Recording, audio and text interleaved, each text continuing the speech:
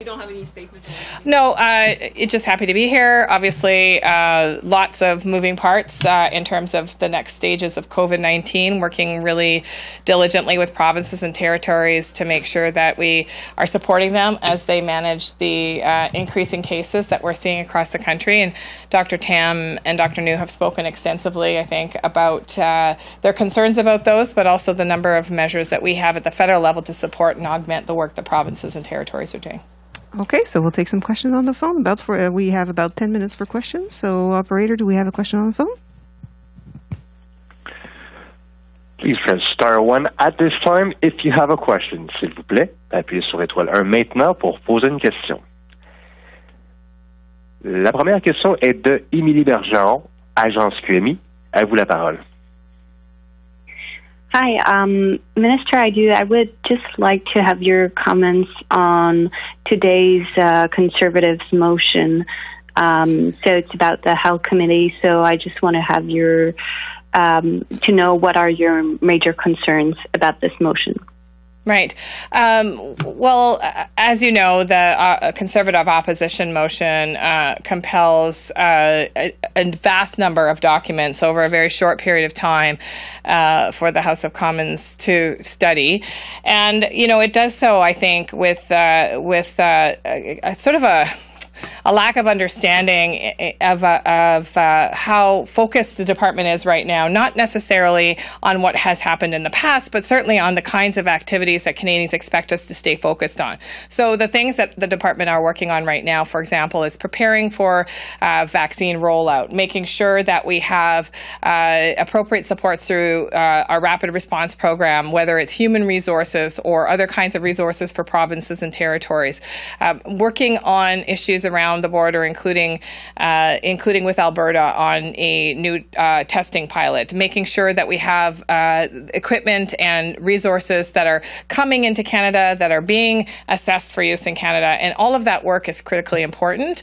I think, you know, we've been transparent with opposition members. We've been to HESA committee more times than I can count. Certainly the officials are always willing to come and share information. We've produced thousands of documents for the Health Committee. So I think, you know, the motion really is from my perspective, one that interferes with the ongoing functioning of Health Canada and PHAC in a way that actually, you know, I think is not what Canadians expect. And what Canadians expect right now is for all of us to be working on what comes next and how we help them through the next waves of this pandemic.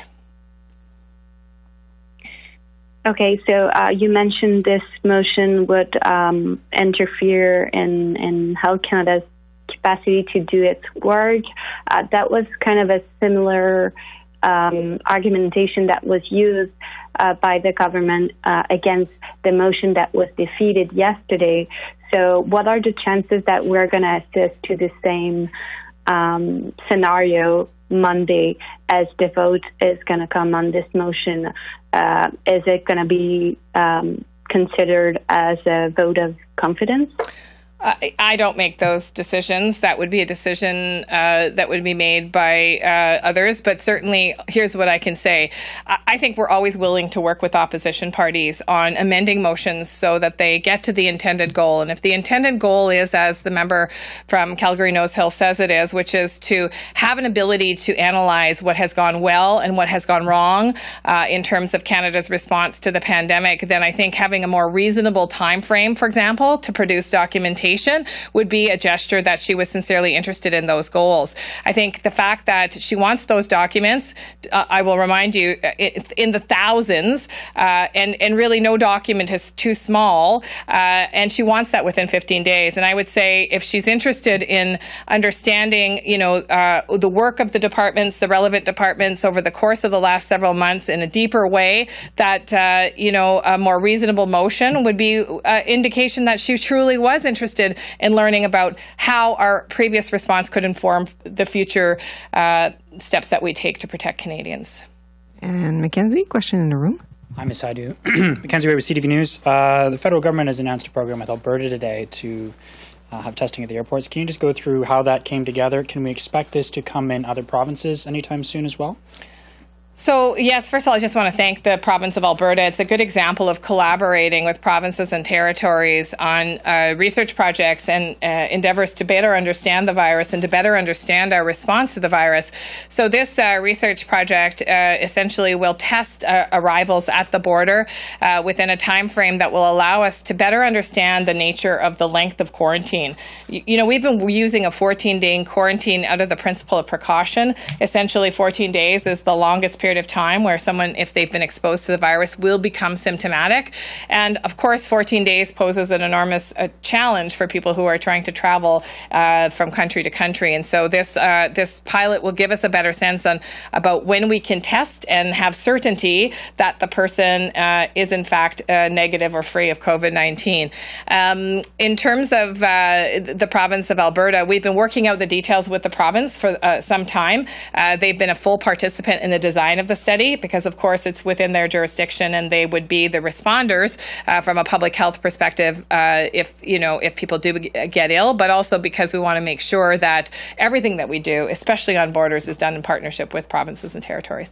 So as for other provinces, is there a timeline on similar things going there? And as well, you kind of mentioned potentially making a change to the 14-day quarantine period. I know that is the longest. Does this mean that the government is open to lessening it to maybe 10 days or a shorter period of time in the coming future? Always open to working with other provinces on all kinds of different research. In fact, we spent almost $1 billion so far on research in COVID-19, and much of that is through partnerships with provincial organizations and projects that are happening in a variety of provinces. There's also another study happening with Air Canada McMaster. I believe that's in Ontario. I'm not sure if it's limited to Ontario. So I think all of that research is going to be really helpful to answer part two of your question, which is what is the ideal length of quarantine, and can testing at a specific time frame within that 14 days shorten the length of quarantine. As of right now, the 14-day quarantine remains, but this research is going to be extremely helpful so that we can get to the goal of having a much faster way to enter Canada. Get to the goal of making sure that we don't have any importations from other countries, or really keeping those low. We'll go back to the question on the phone. Operator, do we have a next question? Yes, the next question. La prochaine question est de Louis Blouin de Radio-Canada. Your line is open. À vous la parole. Hi, Minister. About this pilot program in Alberta, when could we see it extended to maybe other provinces or all over the country? Like, what would the time frame look like if it's successful in Alberta? It's hard to say what the time frame it will be. Look, at the researchers are just beginning their study. I'll have to check on the length of time that the study is proposed to take, but we're focused on making sure that we have adequate and accurate research from which to draw conclusions. And at the end of the day, as I said, I'm always willing to work and look at opportunities to partner with provinces and territories in any area of innovation or research. We really do need all hands on deck to be able to address some of these really challenging decisions in front of the country. The border restrictions and the quarantine has been a very effective tool in reducing importation, in particular the 14-day quarantine, which gives you ample time to determine if someone actually has COVID-19. But it has been a huge irritant and challenge for businesses and for travelers and for also, family reunification, all of the kinds of things we've talked about over the last several months.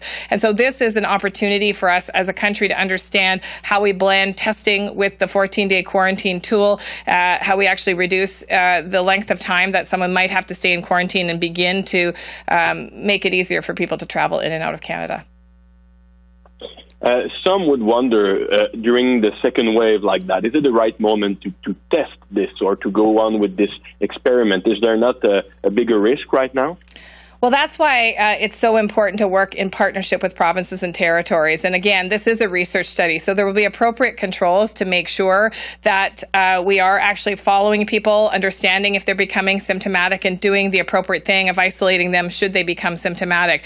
There are no changes at the border right now, to be clear. And so this is a controlled study with a willing province who has the tools and the capacity to be able to manage the study. That's why I'm so excited about it, because it truly is a partnership with the province of Alberta, and it is an important piece of research that we absolutely need here in Canada, indeed around the world, to understand how better to manage borders during the time of a global pandemic. Question in the room, Jordan? Good afternoon, Minister. I wanted to ask you, because we're talking about oversight of government decisions and accountability, but some of this is based on science and a scientific method that's always evolving. So I'm wondering if you can just describe a bit, how do you see, where's the balance for you about holding a government to account for its decisions, but not politicizing the science that's always evolving about this?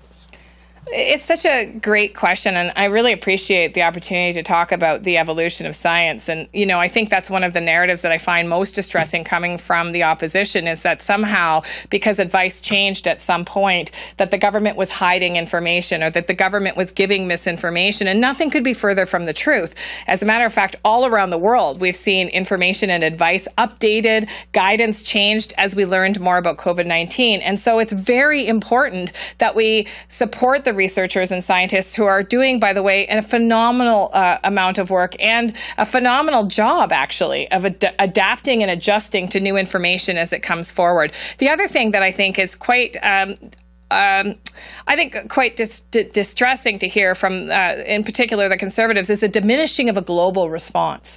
You know, today in the House of Commons, I was questioned by a member from the opposition, the Conservative opposition, about our efforts to help contain the virus in China. And, you know, you may recall that we sent expired personal protective equipment early on in the pandemic. This is an actual public health principle, that you try to contain the infection at the source using every tool possible so that it doesn't actually spread. In this case, the world wasn't successful, but we owed it to Canadians to be part of an international response to try and contain that infection at its source. And I think, for me, the problem with all of that is it is actually the misinformation that sort of, you know, the misinformation that we see propagating on the internet is often based on these kinds of allegations that somehow, because advice has changed, that scientists have not been upfront. In fact, science is a series of posing hypotheses and then proving them either correct or incorrect, as most people who have taken grade 9 or grade 10 science will remember. And so it's really, really important that we, have the confidence of Canadians, that we bring them along with us, and we do that by making sure that as the evidence changes, we also respect that evidence and research and the researchers that are giving it to us. And so given that those researchers are right now working on a vaccine, your government has put money into that, but vaccines are not a sure thing. They're not a silver bullet. So if we don't ever get a vaccine that works, what's plan B?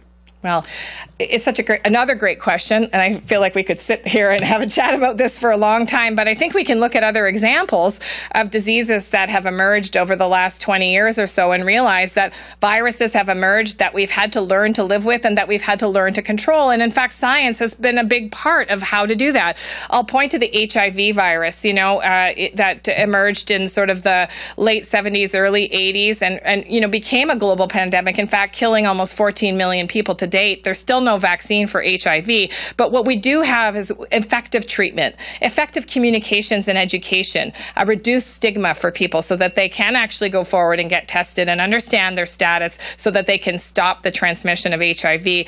There are other things that we've learned to live with, influenza being one, for example. It's not obviously as lethal as COVID-19 as we know now, but it certainly is a killer of many people, including seniors, every single year. And what do? We do have a combination of vaccines, but also education, infection disease protocols, and in particular, congregate settings, long-term care homes, all of those kinds of things. And I think, barring an effective vaccine, which will be, as you point out, not the silver bullet, but an important tool, we'll have to work that much harder on making sure that the other tools that we develop and that we provide to Canadians can help reduce the transmission of COVID-19. Thank you, Minister. This is all the time we have.